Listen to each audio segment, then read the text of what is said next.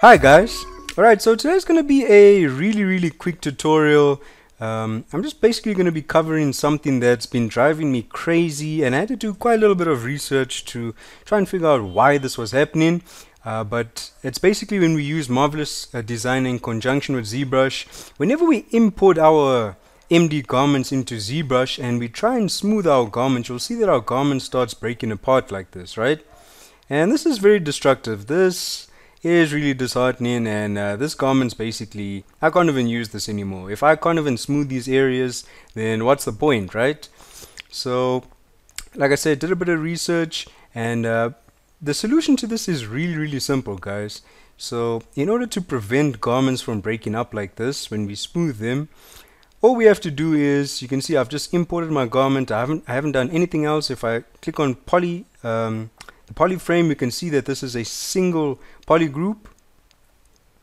If you actually want to see the different poly groups over here, all we have to do is go to auto groups, so we can see exactly what's happening here.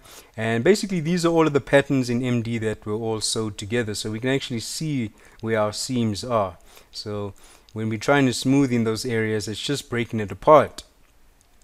So in order to fix that, it's really simple, guys. We want to go to geometry, go to modify topology, and click on weld points. So as soon as we click on that and I try and smooth this now, you can see that our garment is no longer breaking apart.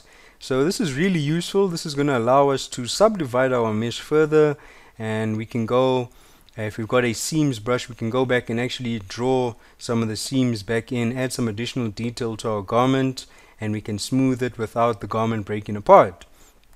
So that's basically the solution, guys. It's just modify topology and weld points. Now for some of you guys, you're probably looking at my garment and you're wondering why this isn't complete. This is because I actually didn't add any thickness in Marvelous Designer. I didn't export it with thickness, so it just looks all weird like this. So if you guys are experiencing the exact same thing, just another quick tip: you want to go to edge loop, and nearby panel loops, you want to put the polish on 0, our thickness on 0.001, and then click on panel loops, and there we go. You can see that we've got a closed garment now, and we've still got all of our poly groups over here, and aha, okay, so you can see again that this is another reason why I don't really work with all of the poly groups visible like this, because it still can cause these breakup errors, right? So what I would do before I actually apply a panel loop, I'd go back and make sure that this is one group. So the way that I work is, instead of, whoa, and my ZBrush has crashed. Apologies, guys. As you can see, ZBrush can be unstable at times, and the program crashed, but I just opened it up again, imported my garment, and as I was saying, instead of splitting this up using the auto groups, I actually keep it as a single poly group. And instead, what I would do in Marvelous Designer is I would export separate sections as individual meshes. So if I just wanted the sleeves, I'll export the sleeves and then import that separately. If I just wanted this front piece, because you can see sometimes those poly groups can just cause a lot of problems. So like we did earlier, you can see my garments breaking up, so I'm going to go to geometry, modify topology, weld points, and now I can smooth without it breaking apart. And now I'll go to edge loop, and we'll do those panel loops again, put that on 0, 0.001, click panel loops, and now you can see that because it's a singular poly group, well, there is a poly group in the inside over there, because it added some kind of thickness to it. But now that it's a single poly group, you saw that earlier when we had those separate poly groups over here, it was still breaking apart even after we put welded points. So I just tend to keep it as one poly group like this.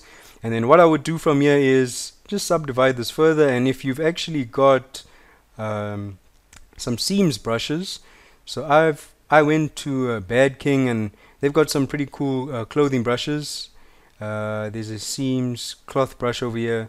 I basically just come back here, make sure lazy mouse is activated, and I would just draw, increase the intensity. I would draw some of these seams back in, so that intensity is really high.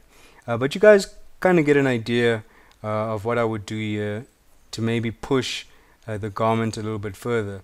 But like I said, this tutorial was focused on just showing you how to prevent the garment from breaking apart. So I hope that, guys, saves you a bunch of headaches. It saved me a bunch of headaches. And just a quick tip, guys. And as always, thank you for watching my tutorials, and stay tuned for some more. Alright, goodbye.